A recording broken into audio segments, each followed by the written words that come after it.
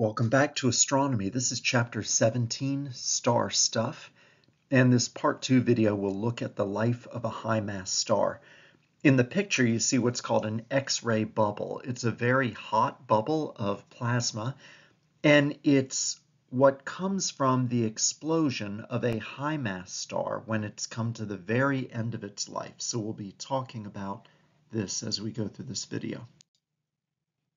Life as a high-mass star goes for learning what are the life stages of a high-mass star, how do high-mass stars make the elements necessary for life, and how does a high-mass star die? As you think about the main sequence on the Hertzsprung-Russell diagram, remember that there are below the reds, there are brown dwarf stars, and then low-mass stars are stars that have less than 2 solar masses. So that takes us up the main sequence past the sun about to right here.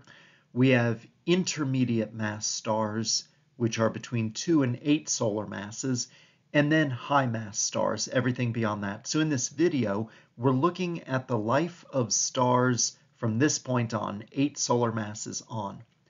At the end of the video, I'm going to tie in the life of intermediate mass stars. That'll be a quick little tie-in, but most of this video is going to focus on high mass stars.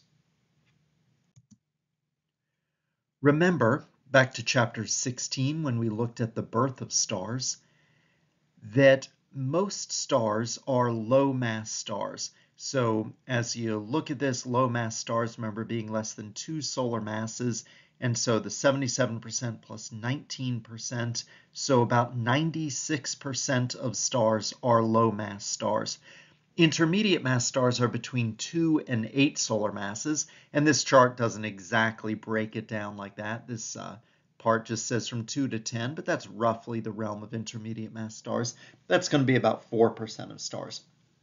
And a very, very small minority of stars are high mass stars. So basically this bit in here, about 0.4%.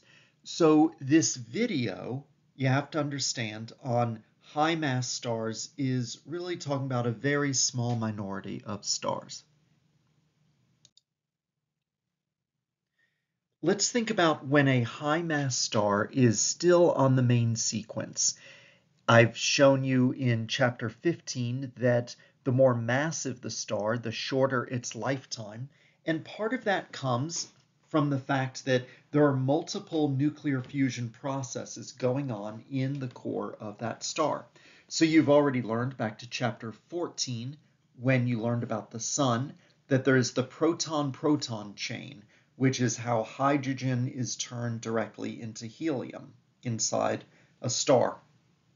But there's another way that a high mass star can turn hydrogen to helium, and it's called the CNO cycle.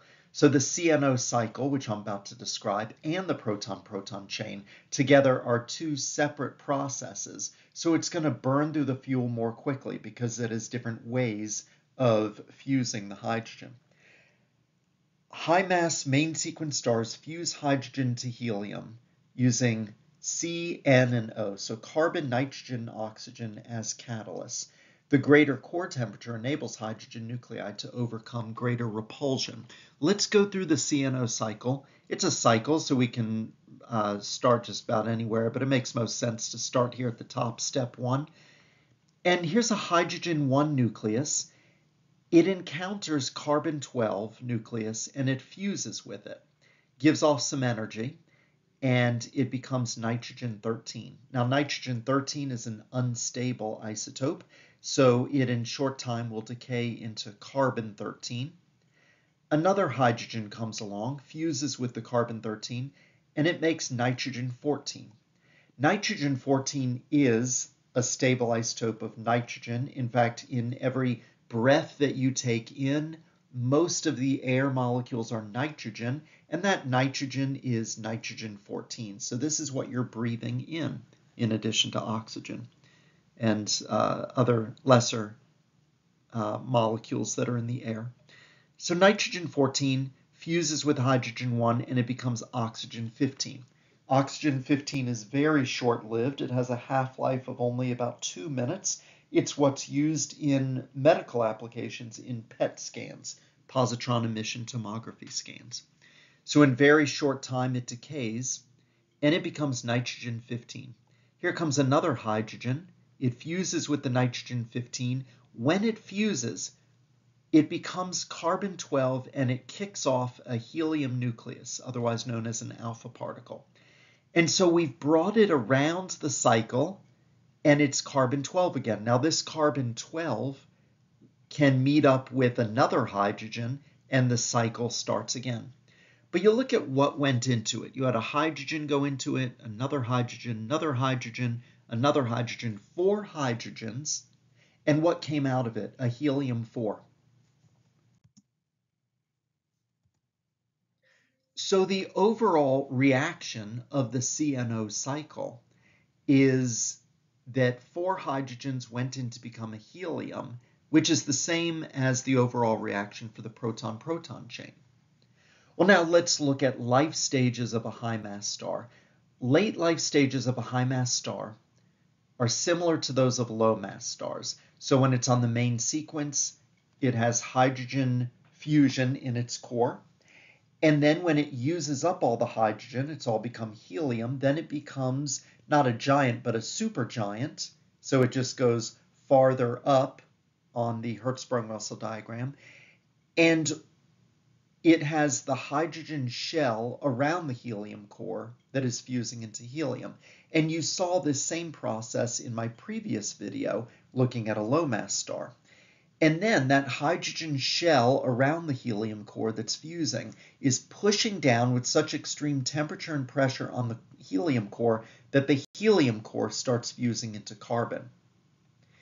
The entire star at this point is a supergiant. High mass stars make the elements necessary for life.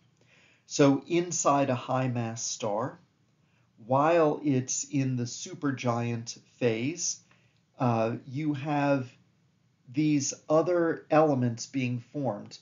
And so you have carbon and helium, and they can combine to become oxygen. You have oxygen and helium, they can combine to become neon 20. Neon and helium can combine to become magnesium. And these are all what's called helium capture reactions.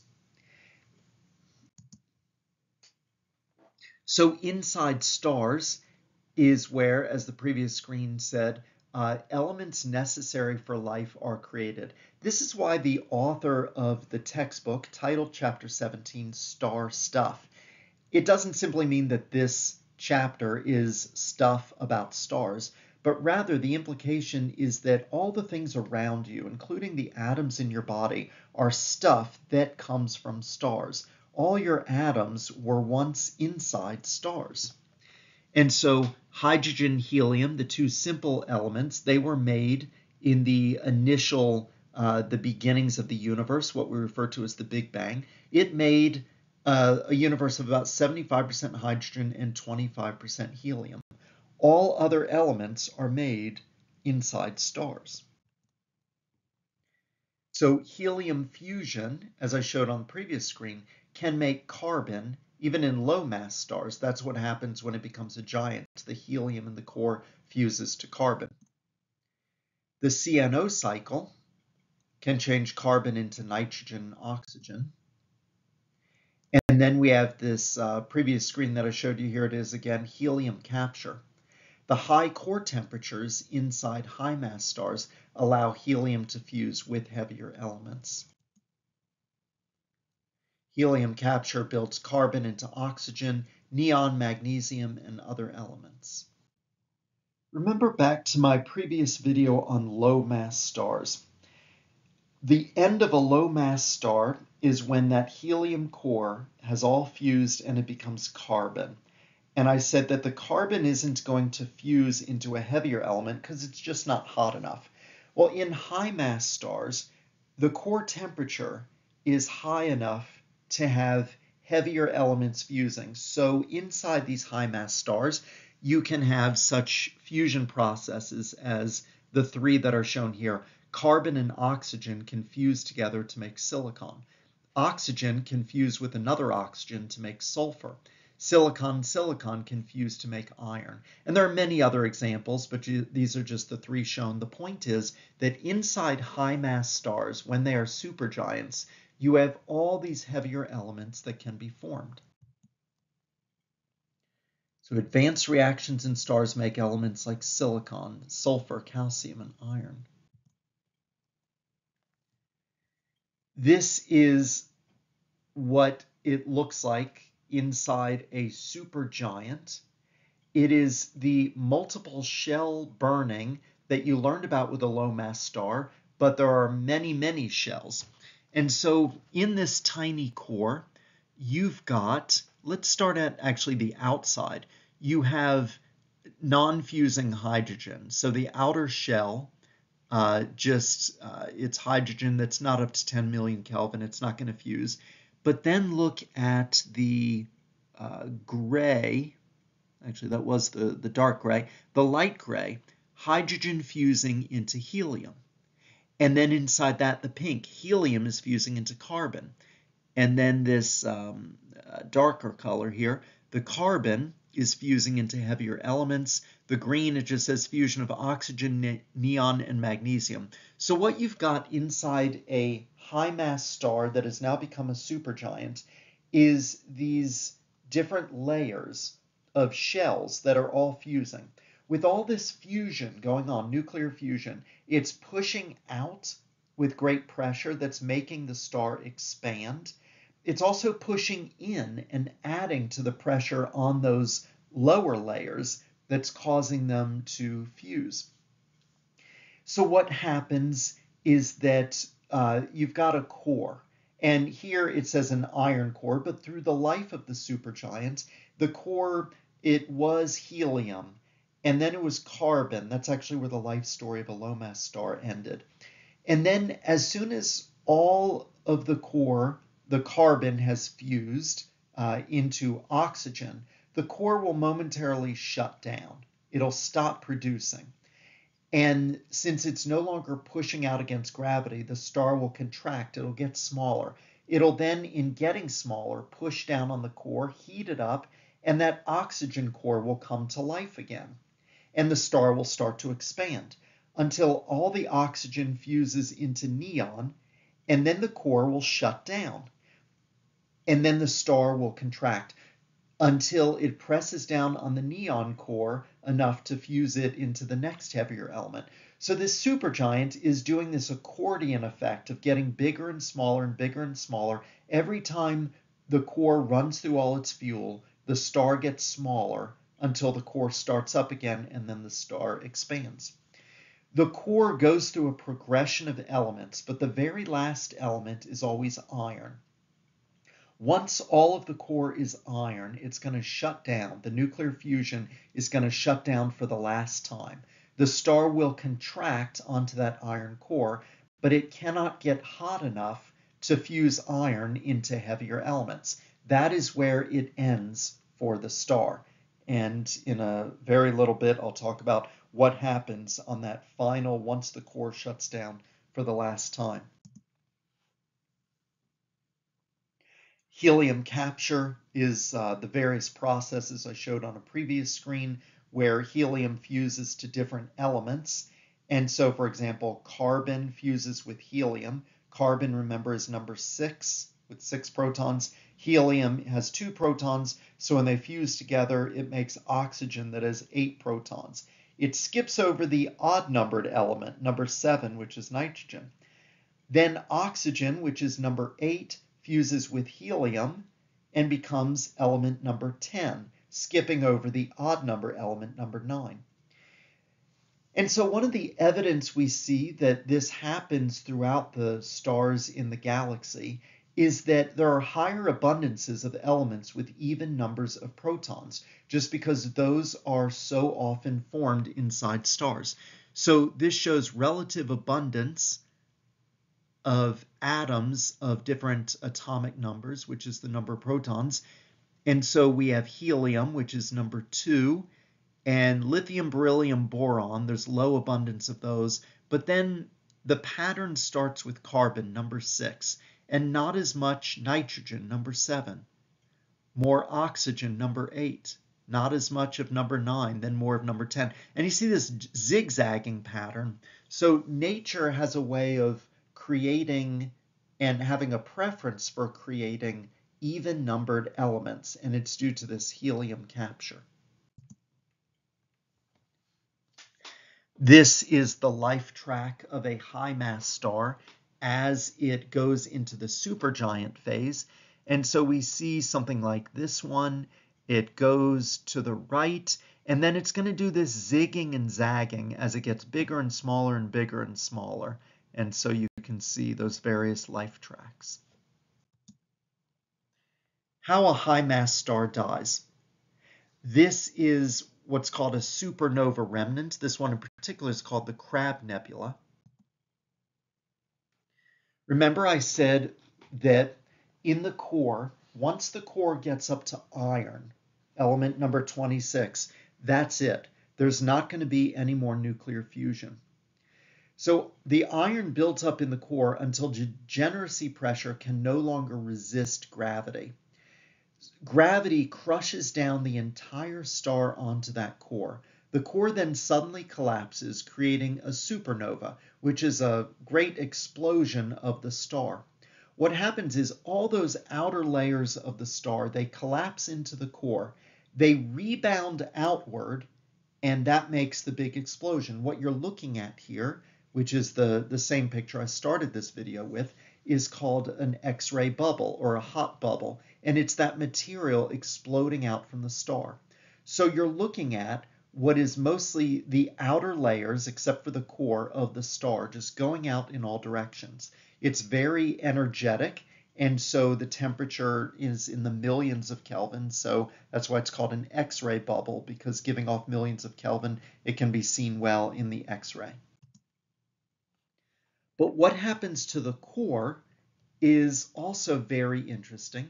Core degeneracy pressure goes away because the electrons combine with the protons. So in an earlier video, I think this goes back to chapter 16, when I was explaining the birth of stars, when I was talking about brown dwarfs, you have this degeneracy pressure, which is electrons jammed up against each other, pushing against each other, and that's what holds up under gravity. However, this gravity is so strong when this star collapses that the core degeneracy pressure just gives up. You're jamming those electrons together so tightly they can't withstand the gravity. They actually combine with protons. They get squished together with protons. Here you have an electron joining with a proton, and they become neutrons. And a little particle gets kicked off called a neutrino. So what you have left, what used to be a core of iron, which was protons with electrons, and there were neutrons as well, it's all just one ball of neutrons. So the neutrons collapse to the center, forming what's called a neutron star. The energy and neutrons released in a supernova enable the elements heavier than iron to form, including silver, gold, and uranium. So in this supernova, what is getting pushed out in this explosion is it's such a highly energetic event that there is enough energy to fuse those heavier elements. And so all these heavier elements than iron, cobalt, nickel, copper, silver, gold, all those that you see on the periodic table, heavier than number 26, these are created in that explosive event known as a supernova. So there's a picture of a supernova remnant, another X-ray bubble. The energy released by the collapse of the core drives the star's outer layers into space. This is the Crab Nebula. It was a bright light seen in the sky in the year AD 1054. So this very bright light was observed. Astronomers around the world recorded and wrote about it, and it lasted for a few weeks, a bright light that rivaled the brightness of the full moon. A supernova, the explosion of a single star, is as bright as an entire galaxy. Typical brightness is about 10 billion solar luminosities. If you think to the Hertzsprung-Russell diagram, up the vertical axis, it went 10 to the fourth, which is 10,000 solar luminosities, 10 to the fifth, and I think it maxed out at the top of the chart at 10 to the sixth, 1,000,000 times the luminosity of the sun. A single supernova is many, many times brighter than that, 10 billion times the brightness of the sun. As I wrote there at the top there, a supernova is as bright as a galaxy. So they're very easy to detect, even in galaxies far, far away. If a galaxy has a supernova anywhere in it, from our perspective, the galaxy will approximately double in brightness. This is a famous one, supernova 1987A. It took place in a galaxy near ours. And we can see a before and after image. And here, before the arrow points to the star, observed to explode in 1987. Of course, when this picture was taken, they had no idea that the star was about to explode. But then there was this bright light right up and to the left of my pointer. The supernova appeared as a bright point of light. It's the closest supernova in the last 4 centuries. And it was very good. It gave good scientific data because it was the first time with good modern equipment that we were able to observe a supernova up close. And we were able to, by measuring the radiation, the particles that came from it, we were able to test a lot of theories that we had about what happens during a supernova. For example, when a proton and electron combine, this is what happens in the core of the star that's becoming a neutron star. Our theory always said that it would all become neutrons and neutrinos would be kicked off. One way to test that theory would be if we were to observe a supernova up close, we should get a large stream of neutrinos. A large burst of neutrinos from this region, from supernova 1987A, confirmed the theory that a neutron star is formed during a supernova.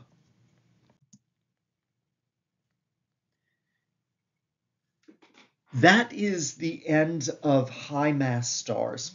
Now, the very highest mass stars, and not in a neutron star, but actually something called a black hole. So a neutron star is held up by neutron degeneracy pressure. Gravity is crushing in, and the neutrons are jammed together, holding up against gravity. But if the star is very, very massive, it is possible that the neutron degeneracy pressure cannot hold up against gravity, and then the entire star will just crush down to 0 size. It is what I think is one of the most bizarre objects in the universe, a black hole. And we will talk more about these things in chapter 18, the bizarre stellar graveyard. So we'll talk about white dwarfs, neutron stars, and black holes. As I conclude this video, I want to look at these intermediate mass stars. So in my part 1 video for chapter 17, I looked at the life of low mass stars. They end in white dwarfs. And we have just looked at high mass stars, greater than 8 solar masses. They end as neutron stars or black holes. But now I want to look at these intermediate mass stars.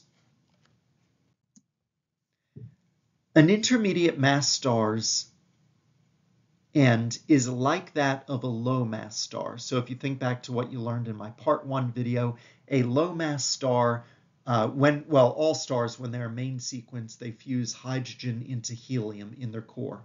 A low mass star will fuse helium into carbon, and that's where the story ends. The outer layers just float away, and you're left with a white dwarf that is carbon.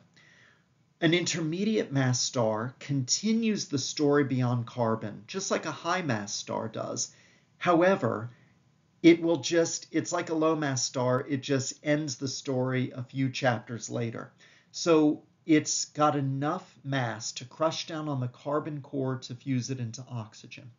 Then, when all that core is oxygen, the nuclear fusion will shut down, gravity will contract the star, and it'll crush down on it and fuse that oxygen into neon.